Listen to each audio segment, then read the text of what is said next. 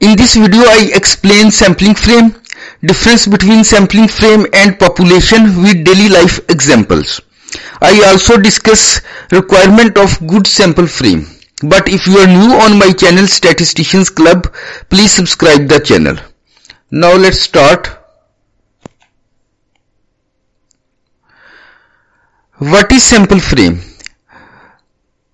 A sampling frame or sample frame or survey frame is a complete list or map that contains all capital and sampling units in a population. For example, if you want to study the weight of college student of Khanewal city, the sampling frame would constitute on list of names of all students in the government college of Khanewal.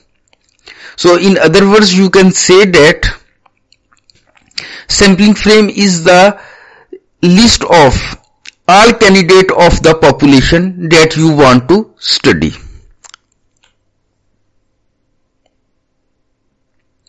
Population versus sample frame or sampling frame. Difference between population and sampling frame is that population is general and frame is specific. For example, population could be the people who live in Khanewal city, and sampling frame would be the names of people who live in Khanewal city.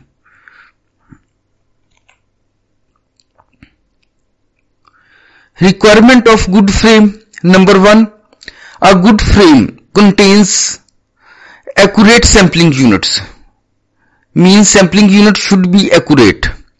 List contain all units, no single unit missing, and should cover whole population. And sample frame covers whole population with complete sampling units. List should be free of error and duplication of sampling units.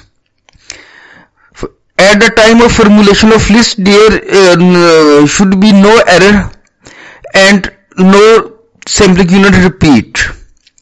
Number 4. Be up to date as possible at the time of use. Number 5. Logical organization of list means if you use the name of people, it should be in alphabetic order.